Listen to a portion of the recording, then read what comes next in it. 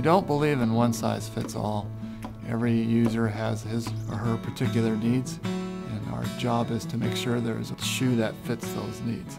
We'll look at the worst possible environment and let that be our guideline for what our meter would have to survive. Sometimes water and electricity have to mix, so we make sure that when they mix, our user is safe.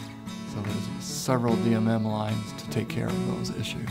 We don't design to the lowest common denominator, we design to the worst common denominator. Whatever our users will throw at it, we'll make it work. We want to say not only did we meet the standards, we exceeded the standards. My name is Joseph Ferrante. I'm the User Interaction Manager at the Fluke Corporation.